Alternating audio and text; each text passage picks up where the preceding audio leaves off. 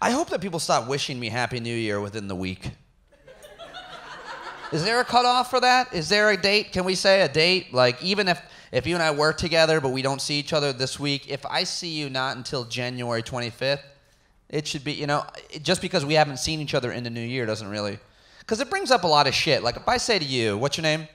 Christine, Happy New Year, and it brings up the fact, it reminds you that you started eating chocolate again, you're going to be pissed. You know what I mean? Like...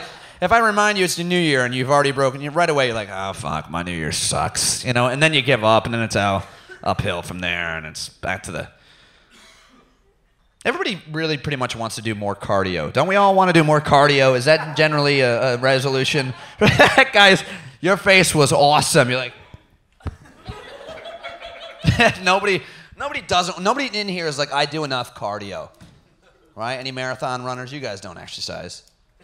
Do you have, I mean, you don't have really, gyms have not really blown up in the UK so much.